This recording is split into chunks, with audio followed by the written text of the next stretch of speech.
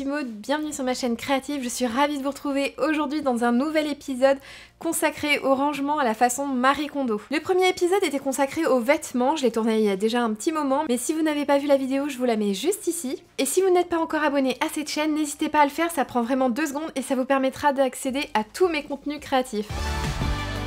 La première étape dans ce rangement à la façon Marie Kondo, ça va être de faire le tri. Ce tri va être essentiel, surtout si comme moi vous avez un petit espace couture. Ça va être important de l'optimiser.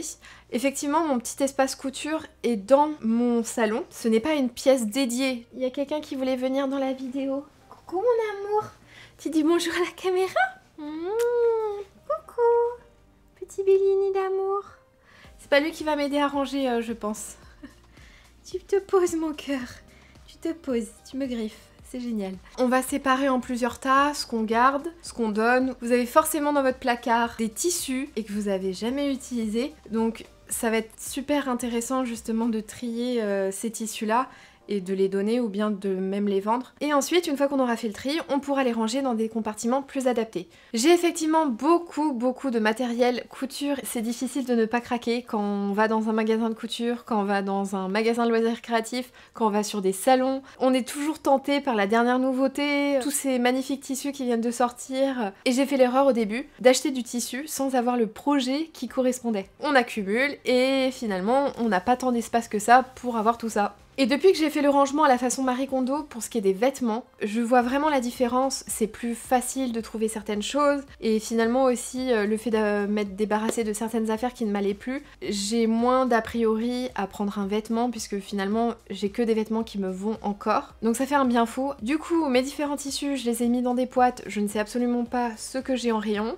Donc ça va être vraiment un tri à effectuer. Et vous allez voir, on finit par garder vraiment que l'essentiel. Alors chez nous, on a la chance d'avoir dans certains parcs des bibliothèques ou des cabanes où vous pouvez donner des livres, mais pas que. Vous pouvez également donner plein d'objets, dont de la couture et du loisir créatif. Et sinon, si vous ne souhaitez pas donner, vous pouvez très bien vendre sur le Bon Coin ou sur Vinted.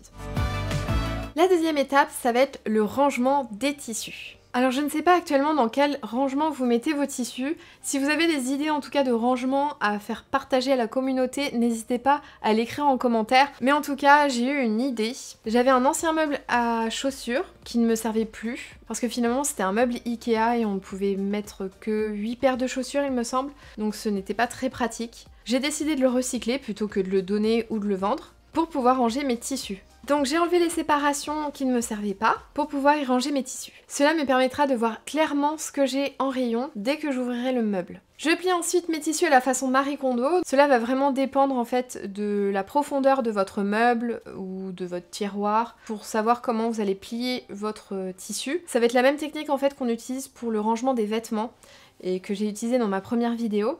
Et ça va vous permettre de ranger les tissus verticalement. D'habitude, on a tendance à superposer les tissus et du coup on ne sait pas ce qu'on a en rayon. Et là, l'avantage de plier ces vêtements de la sorte et de les ranger horizontalement dans mon petit meuble à chaussures, ça va me permettre de voir tout ce que j'ai en rayon. Alors le pliage des tissus, ça prend un petit peu de temps, mais comme on a trié au préalable, normalement on n'a pas tant de tissus à plier que ça. Je les ai triés ensuite dans mon meuble à chaussures en couleurs. Donc le haut de mon meuble est consacré aux couleurs claires, donc ça va du blanc, beige, jaune, rose, et mon meuble du bas est consacré aux couleurs plus foncées.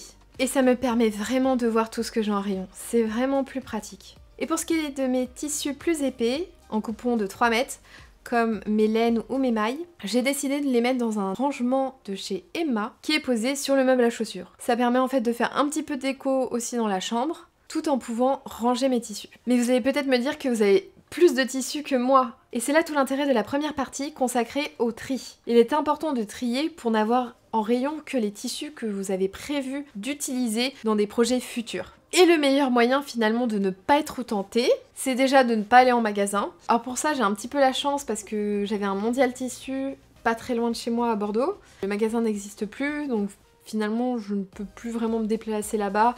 Et sinon je suis contrainte de prendre la voiture pour me déplacer dans un magasin de couture. Donc autant vous dire que ça ne m'enchante pas. Et ensuite, je me suis vraiment désinscrite de toutes les newsletters que je recevais, où vous recevez constamment des promotions, par exemple des coupons de Saint-Pierre, parce qu'ils font des soldes très souvent. C'est vite tentant quand c'est à moins 50, moins 70%, mais souvent ils soldent des tissus qui ne se vendent pas forcément et dont vous-même vous ne savez pas ce que vous allez en faire. Et sinon, si vraiment vous avez des tissus que vous ne souhaitez pas jeter, que vous n'avez pas forcément plus de place que ça, essayez dans ce cas-là de trouver des placards. Et pour finir, pour ce qui est des vêtements à réparer et des chutes de tissu, j'ai décidé de les ranger dans un carton. Il a l'avantage en fait d'être assez haut et d'être assez grand, et ainsi quand j'ai besoin de faire des petits projets qui ne demandent pas beaucoup de tissu, je regarde là-dedans ce que j'ai en rayon pour pouvoir faire mon petit projet. Comme ce carton n'était pas joli, je l'ai recouvert de tissu. Comme ça, ni vu ni connu, on ne voit même pas que j'ai dépensé 0 € pour réaliser ce petit rangement pour mes chutes de tissu. Troisième étape, on va passer au rangement du matériel de couture. Alors j'avais fait un premier rangement et tri de mon matériel de couture en mettant mon matériel essentiel à portée de main sur mon mur. Comme ça, j'ai direct accès à mes ciseaux, à mes règles de couture, à mes aiguilles, à mes bobines de fil.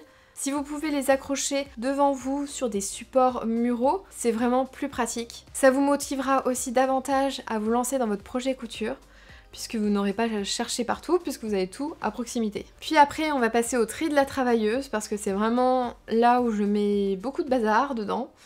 Donc il va falloir que je trie l'élastique, les rubans, les bobines de surjetteuse également. Pour ce qui est du reste, c'est-à-dire ma peinture textile, les boutons, les queeners ou les autres bobines de fil que je n'utilise pas régulièrement, j'ai décidé de les ranger dans des boîtes que j'ai achetées également chez Emma car il y avait des soldes et qu'elles sont donc très pratiques, un petit peu colorées, ça va dans mon intérieur. Et dessus, j'y colle des étiquettes pour savoir ce que j'ai dedans. Et pour ça, je vais mettre en fait d'une petite machine, ma maman me l'a donnée, et ça permet de faire des étiquettes super facilement. L'avantage c'est que ça s'utilise avec des bandes autocollantes. Dès que vous avez écrit votre mot, vous pouvez le coller directement. Et pour le rangement de mes machines, j'ai une machine à coudre qui s'appelle Janome Melody 41. Alors ce modèle n'existe plus. De toute manière, je prévois de m'en acheter une nouvelle pour mon anniversaire qui arrive très prochainement. Et du coup, je vous montrerai un petit peu. Alors je veux rester sur Janome parce que je trouve que leurs machines à coudre sont de qualité. La petite Janome que j'ai, alors ça reste une entrée de gamme, elle est très bien.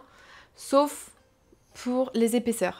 Donc je prévois de m'acheter la Janome Jean and Stretch, on me l'avait conseillé. D'ailleurs si vous avez des conseils au niveau des machines à coudre et si vous avez des Janome, n'hésitez pas à me dire en commentaire quelle est la vôtre et ce que vous lui trouvez comme qualité. Donc j'ai laissé visible ma machine à coudre sur mon meuble de couture. Mon meuble de couture, je l'avais dit déjà dans une autre vidéo, c'est un meuble qui se déplie. Donc j'avais acheté sur Groupon, mais vous avez sûrement des modèles aussi sur Ikea. Alors l'inconvénient de ce meuble, c'est qu'il n'y a pas de rangement, mais qu'elle se déplie sur une table de 1,50 m sur 90 cm.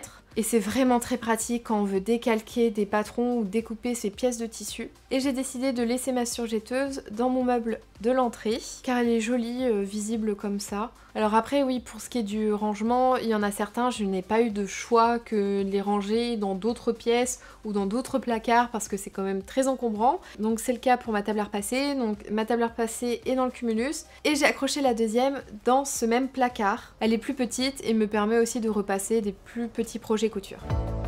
La quatrième étape, ça va être l'organisation des projets et des patrons de couture. Alors je ne sais pas si vous connaissez Grisette, je vous conseille vivement de la suivre sur Instagram et sur YouTube. Elle avait donné une super astuce pour ranger ses patrons. Elle utilisait des pochettes et elle collait une première de couverture avec justement l'image du patron et l'intitulé exact. Et je trouvais que c'était une super idée, donc j'ai décidé de lui piquer l'idée et de faire exactement la même chose pour mes patrons.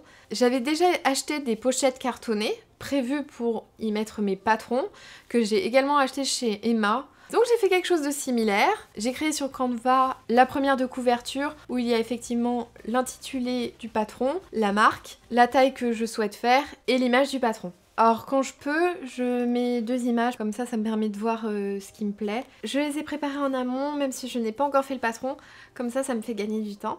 Dedans on retrouve ma fiche couture, vous pouvez retrouver le lien en description de cette vidéo. Ça vous permet en fait de noter tout ce que vous devez savoir à ce sujet. Et aussi le patron décalqué ou imprimé.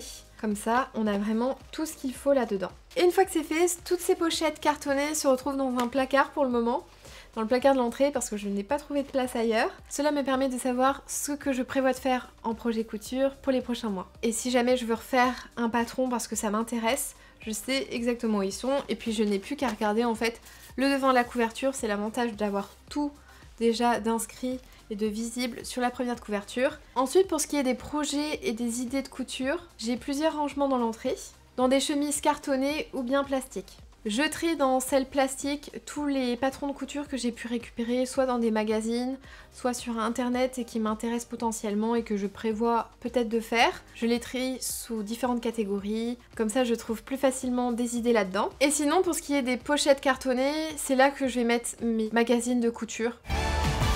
Je suis super contente du rangement effectué, je trouve plus facilement tout ce que je cherche. En tout cas, si t'as aimé cette vidéo, n'oublie pas de mettre un petit pouce vers le haut et de me laisser un commentaire pour me dire ce que tu en as pensé. Vos retours me font toujours super plaisir et ça me permet aussi de m'améliorer. Et si tu aimes ce genre de contenu créatif sur ma chaîne, n'hésite pas à t'abonner. Et moi je te dis à très bientôt pour de nouvelles aventures créatives.